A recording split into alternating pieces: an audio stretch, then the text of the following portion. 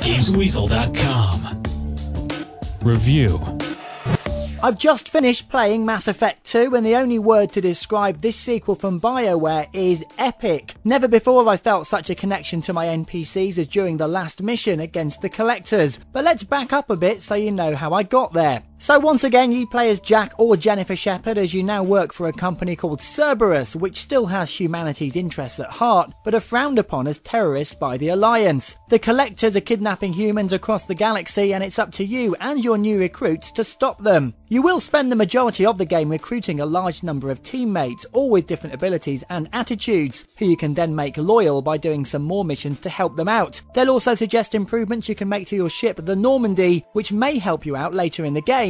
The original Mass Effect was a belter of a game, but this one's even better, and here's why. First of all, it's twice as long, but everything's been refined too. Combat now feels more like you're playing Gears of War thanks to the ability to quick assign abilities to the D-pad and shoulder buttons, and you can now sprint to cover and quick change weapons as well. Weapons no longer overheat, now you just simply eject heat clips to effectively reload your weapon. Your squad members can also fire off their biotic and tech powers without prompting too, which does help matters in the heat of battle. Now when it comes to exploring planets in unexplored regions of space, gone are the roaming search missions in the Mako, and instead you rotate the planets you find and fire probes into them to collect minerals to help you upgrade weapons and unlock new prototypes, all from the Normandy. Much less tedious, but it can still feel like a job at times. Overall, the game's also just better balanced. The game doesn't open up too much at the beginning, which I know overwhelmed some people in the first game. And of course, you'll build relationships with your crew and really care for them as you talk to them. And there is lots of talking, but if you do love the Mass Effect universe and characters as much as I do, it all makes for a very interesting read, and the animation and voice acting is superb to boot. My other gripe about the game is the many loading screens which replace the elevators from the first game. Personally, I'd rather feel a bit more immersed in the game and stare at someone in a lift shaft instead of being ejected out of the experience with a nice vector-based graphic when I change location. Still, loading screens aside, Mass Effect 2 is without a doubt already contender for Game of 2010. Nothing touches it in terms of character depth, environment richness and overall feeling that the universe really is in peril, and you and your team are the only people that can do something about it. Believe me when I say the climax of the game will give you sweaty palms. Mass Effect 2 gets an almost perfect 9 out of 10.